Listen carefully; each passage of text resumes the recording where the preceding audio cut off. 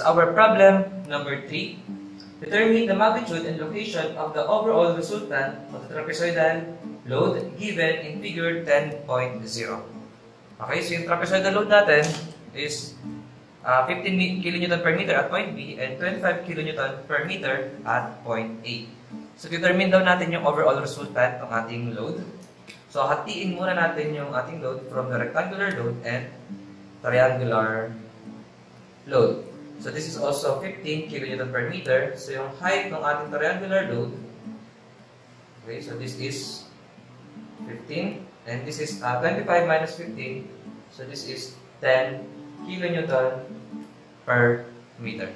Okay? At yung location ng ating resultant 1, okay, for the rectangular load is R1 and yung ating namang resultant 2 is for the triangular load. So, this is R2. So, natin lahat.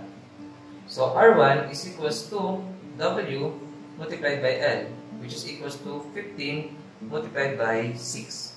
Therefore, yung ating R1 is equals to, okay, negative 90 kilonewton downward.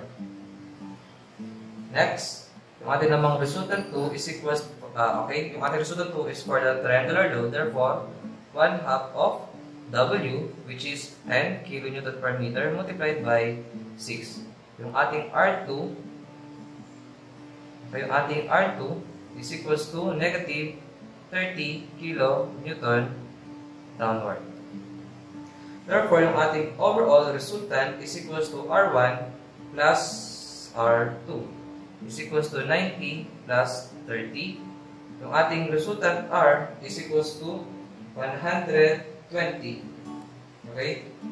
120 kN downward. Okay? So, sabihan ito yung ating overall resultant na R.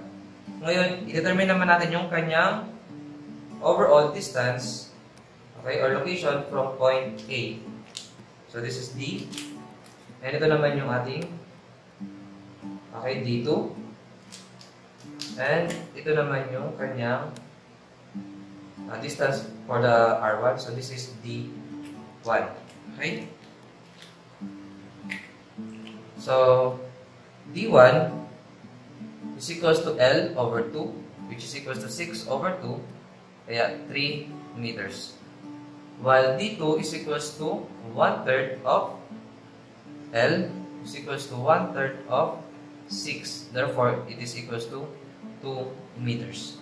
So, yung summation of moment at A is also equals to the R multiplied by the distance D. Clockwise is positive. Okay?